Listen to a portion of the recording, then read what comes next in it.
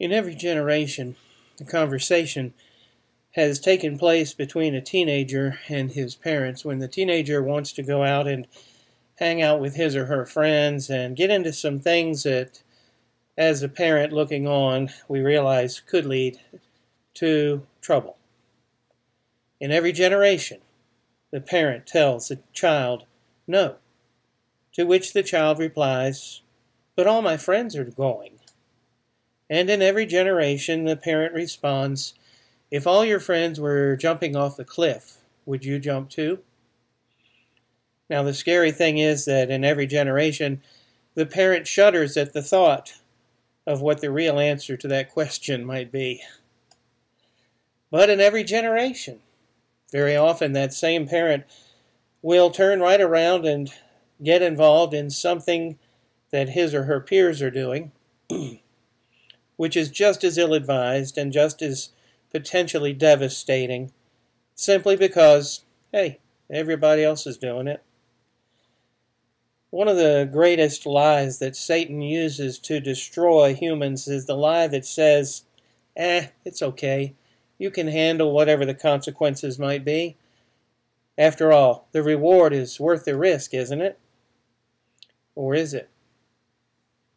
The truth about sin is that sin will always take you farther than you meant to go, and it'll keep you there longer than you plan to stay, and it will cost you more than you plan to pay. Or as Paul put it in Romans, the wages of sin is death, but the gift of God is eternal life through Jesus Christ. Think about that. The wages of sin is death. Always death.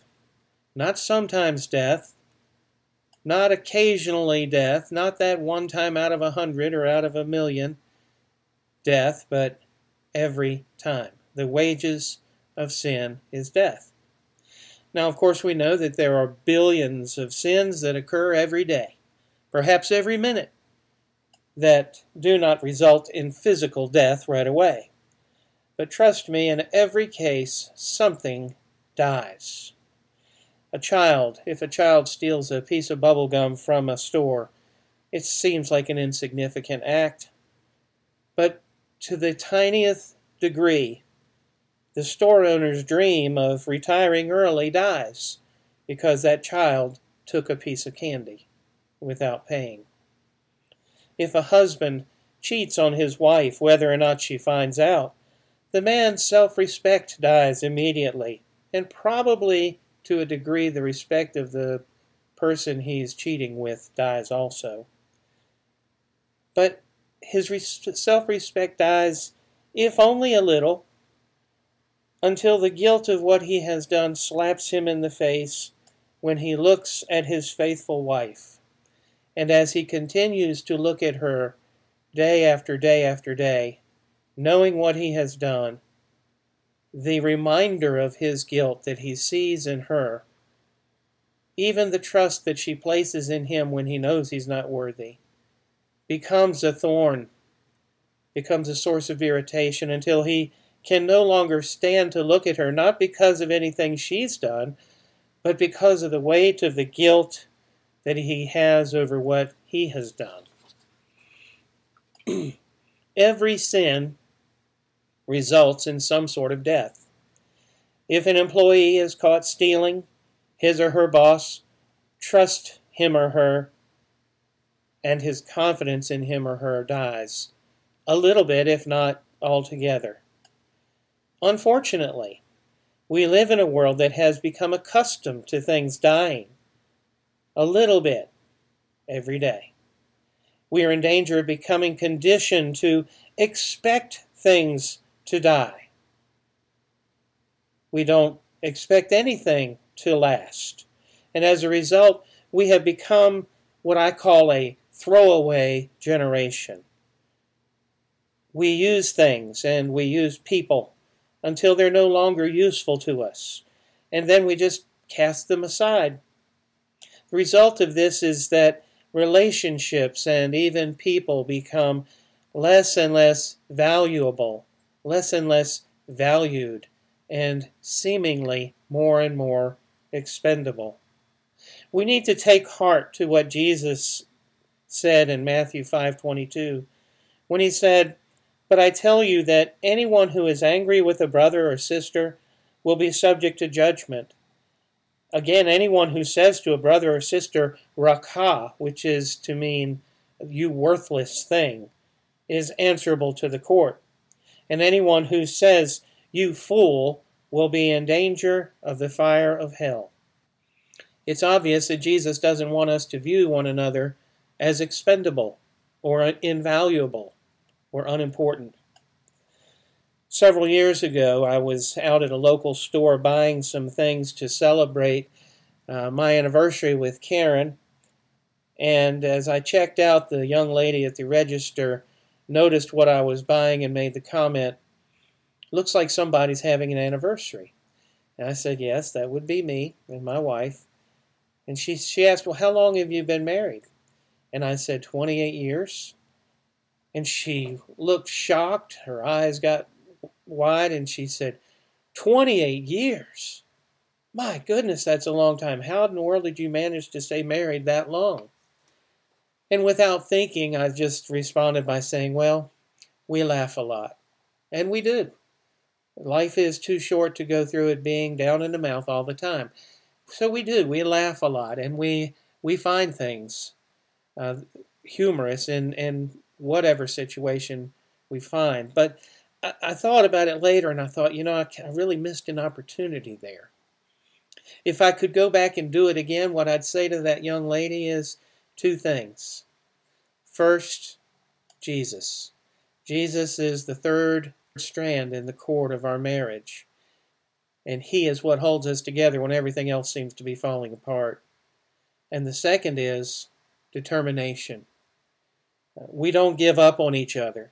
We don't see one another or our relationship as being in any way disposable. We didn't get married for as long as it seems to work. We got married for life. We committed to one another at the beginning, and we meant what we said when we said, until death parts us. Now, in this passage in Ephesians 5, Paul writes to the Christians in Ephesus and gives them some practical advice regarding how it is that they should live in the middle of a crooked and perverse generation, much like the one in which we live today. He contrasts the ways in which those who follow the desires of their physical bodies live against those who follow the instructions of the Holy Spirit.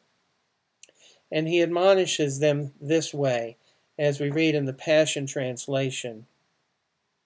Ephesians 5, beginning at verse 15. "So be very careful how you live, not being like those with no understanding, but live honorably with true wisdom. For we are living in evil times. Take full advantage of every day as you spend your life for His purposes. And don't live foolishly, for then you will have discernment to fully understand God's will. And don't get drunk with wine, which is rebellion. Instead, be filled continually with the Holy Spirit, and your hearts will overflow with a joyful song to the Lord.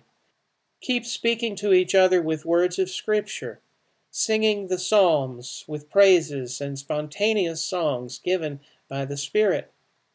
Always give thanks to the Father God for every person He brings into your life, in the name of our Lord Jesus Christ. And out of your reverence for Christ, be supportive of each other in love." Now in this passage, Paul offers 8 pieces of advice that will help these new Christians to be successful in their spiritual journey through life. And these suggestions will be just as helpful for us today as they were for those Christians 2,000 years ago. So let's walk through these 8 suggestions, and allow me to paraphrase if you would. The first one is, don't be an idiot. Think about what you're doing. Socrates, who lived hundreds of years before Christ, was wise enough to say that the unexamined life is not worth living. When was the last time you sat down and evaluated even what you are doing, let alone why you're doing it? I can't tell you how many times Karen and I have heard someone trying to explain how they got themselves into some messed up situation say, I never thought, and we want to say, stop right there. That's the problem. You never thought. As John Lewis was growing up, especially as he approached his teen years and all of the pitfalls that can go with that, we always encouraged him whenever his friends were talking about doing something to ask himself, what is the worst thing that could possibly happen if I do this? And then I would say, remember, because you're my son, that's going to be you. Now, we said this more times than I can count, and I believe some of it sunk in. And he turned out pretty good in the long run, and in fact, I'm quite happy and pleased with the way he turned out. He's a good man, and I have all the confidence in the world in him. So we need to think about what we're doing. Don't be an idiot. Don't just live life and respond like an animal to whatever stimuli happen to come along in a given moment. Think about what you're doing. Think about what could happen. Think about how it affects others. Think most importantly about how it affects your relationship to God. And is this something that you want to be doing, as Mom used to say, when Jesus comes back? The second piece of advice is to make the best use of your limited time. Now this comes from so many different sources. We hear it time and time again, especially at things like graduation ceremonies. You know, make the most of each day, seize the day, carpe diem, and all of that. But Paul goes on to say, make the best use of your time because the culture in which we live is evil. Now, that can be taken to mean do all you can as quickly as you can to reach as many as you can with the truth of the gospel while there's still time, and we can and should take it that way. But how else do we make the most of our limited amount of time? Well, very importantly, and probably most basically, we do so by making time to spend with God, by reading His Bible, by studying His Word, by praying to Him, by listening to Him through silence and meditation, by spending time together with other believers in fellowship and in study and in worship. And I submit that there's really no such thing, when you look at it that way, as a Lone Ranger Christian. We need one another to be encouraged and to make the best use of our time.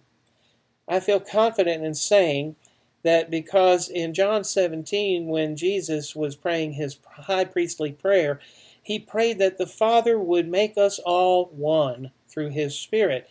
And he instructed his disciples to love one another as he had loved them. And he said, if we love him, we will keep his commandments.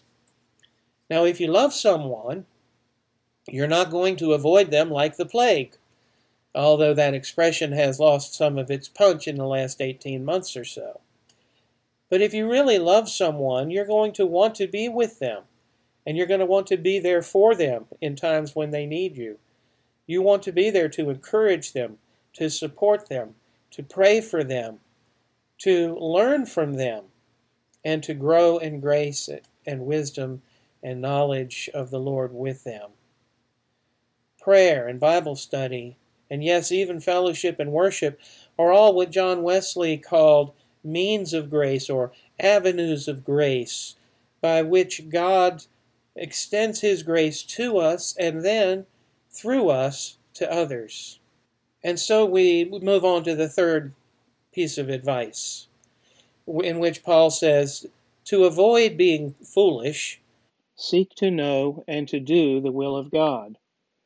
We are told that the fool has said in his heart, there is no God. Essentially, the fool has bought into Satan's deception that there are no lasting consequences for sin. It's an outright lie. In fact, that's the first thing he said to Eve when he asked her, has God truly said you can't eat from any tree in the garden? And Eve said, no, just this one. He told us that on the day that we eat of it, we shall surely die. And Satan says, no, you won't. God's lying to you. When it was Satan who was lying to her. You shall not surely die. There aren't any consequences for disobeying God. And that's what he tells people every day. Unfortunately, many of us listen. The foolishness of this approach to living, unfortunately, again, will only be fully obvious after it's too late to make the necessary changes.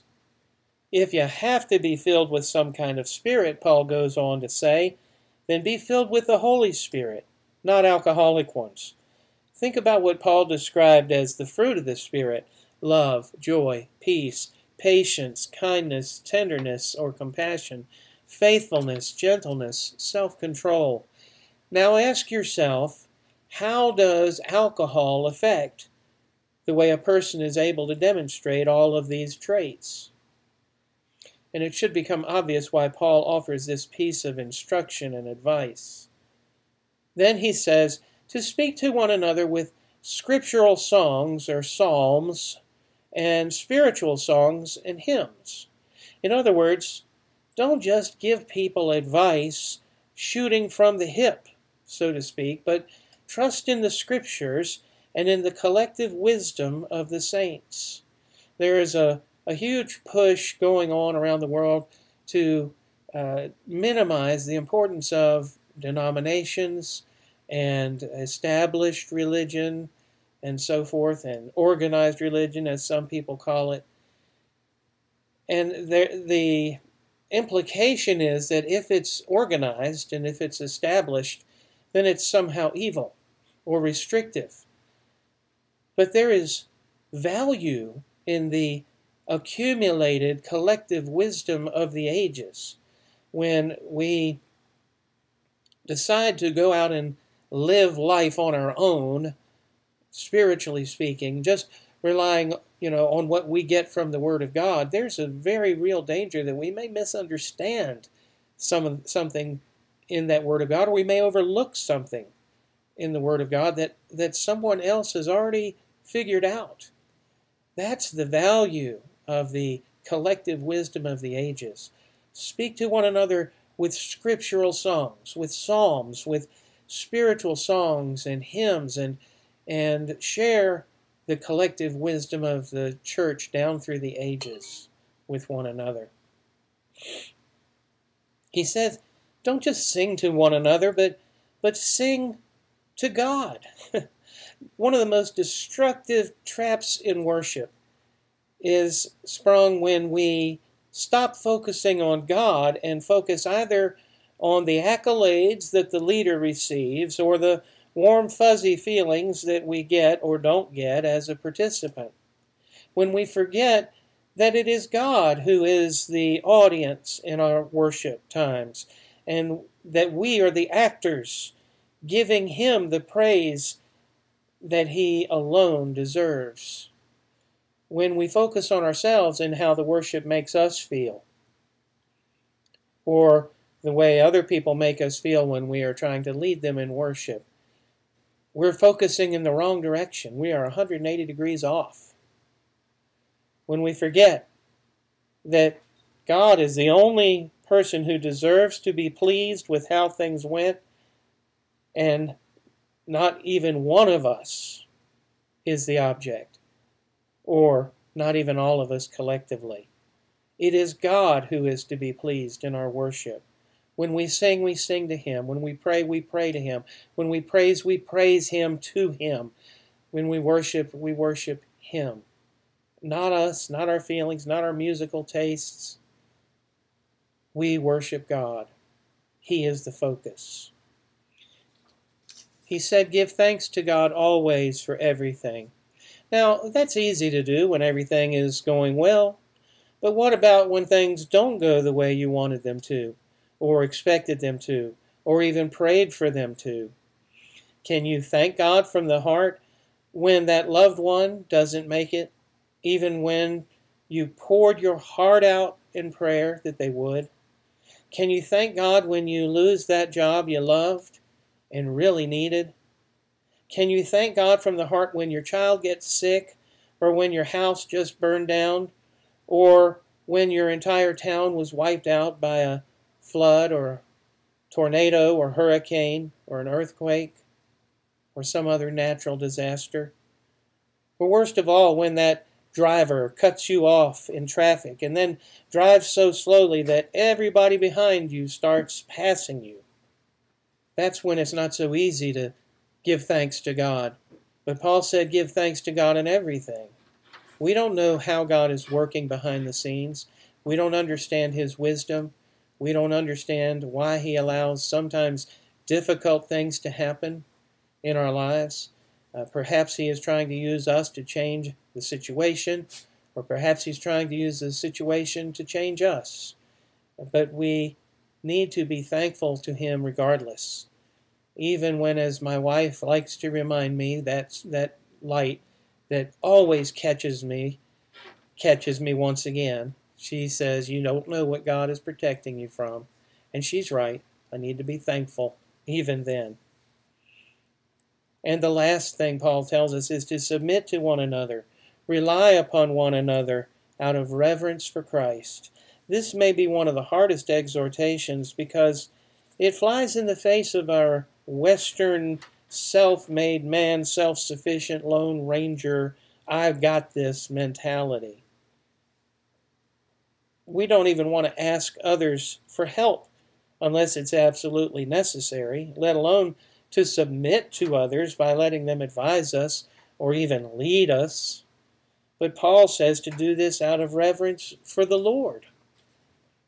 Do we remember that He submitted Himself to death, even the death of a cross for our sakes? How He humbled Himself, and in response how God exalted Him and gave Him the name that is above all names? Whoever would climb higher in the kingdom of heaven must bow lower before his or her brothers and sisters. Jesus said, and the greatest one among you will be the servant of all, in Matthew 23:11. This is perhaps the hardest of all these exhortations to carry out because it involves that four-letter word, humbling oneself in the sight of others. But that's exactly what God is looking for, because we're told time and time again in the Bible that God brings down the high and the mighty, and He humbles those who are exalted, and He exalts those who humble themselves. Now think of all this in light of our discussion at the first about how we tend to devalue others because of this throwaway culture in which we live. The Christ-like believer does not see others as disposable, but as Paul said in Philippians 2:5-8, in your relationships with one another, have the same mindset as Christ Jesus, who being in very nature God, did not consider equality with God something to be used to His own advantage. Rather, He made Himself nothing by taking the very nature of a servant, being made in human likeness, and being found in appearance as a man, He humbled Himself by becoming obedient to death, even the death on a cross. And we can never forget Jesus' golden rule in Matthew 7:12, where He said, so in everything do to others what you would have them do to you. This sums up the law and the prophets. Now there's an awful lot of spiritual truth in this brief passage from Paul, and some of the best advice for how to live a successful Christian life is found right here. Let me summarize once again. Don't be an idiot. Make the best use of your time. Seek God's will. Don't be drunk with wine, but be filled with the Holy Spirit. Share with one another the Scriptures, the Psalms, and the collective wisdom of the church. And when you sing and worship, sing to God, not to people. Give thanks to God for everything, and rely upon and encourage and support one another, and humble yourselves before one another. Become one another's servant. good advice for all of us, and I hope and pray that we can all apply it to our lives as we move forward. Would you pray with me as we close? Heavenly Father, we thank you for your word to us today through your servant Paul. We thank you for what it speaks to us in our present situation, in our present generation. There are so many times, Lord, when we need to be reminded of these things. And Lord, we ask that you would help us to take these truths now and apply them to our lives, to live them out and to allow them to continue to transform us, to make us more like you, even in the midst of this crooked and perverse generation. This world needs to see someone who can truly live out their faith, and Paul's giving us some good advice right here on how to do that. Help us, Lord, to remember, to recall, and to apply these things to our lives, and may you receive all the glory for any good that results. Meet the need of every person watching and listening today. Help each one in the journey in which they are engaged through this life, and help us all to draw closer to you and closer to one another as we do. And may you be glorified in everything we do and say. In Jesus' name, amen. Amen. Thank you for watching. I hope this has been beneficial to you. And I hope you have a great week. And I hope I get to see you soon. Take care now. Bye-bye.